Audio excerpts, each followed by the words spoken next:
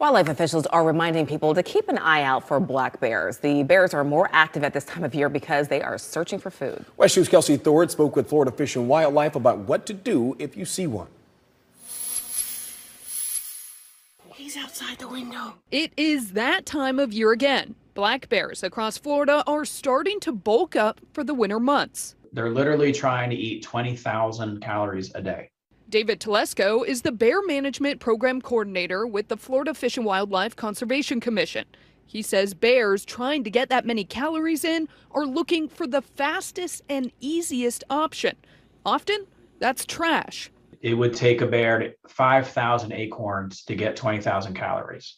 So there's a lot of effort to pick up individual acorns where they could just knock over a garbage can and get that, in a few minutes. That is why Telesco says bears are more frequently spotted in neighborhoods around this time of year. And so what we ask people to do is keep it secure until the morning of pickup instead of putting it out the night before. Telesco says if you are going to put your trash out, you should put it in a bear-proof bin. And if you see a bear, try to scare it away. So, honk the horn, hit your key fob so the car alarm goes off.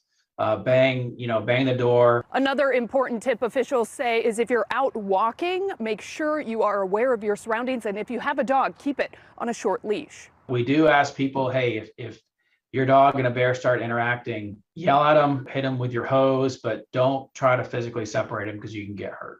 In Orange County, Kelsey Thorne, WESH 2 News.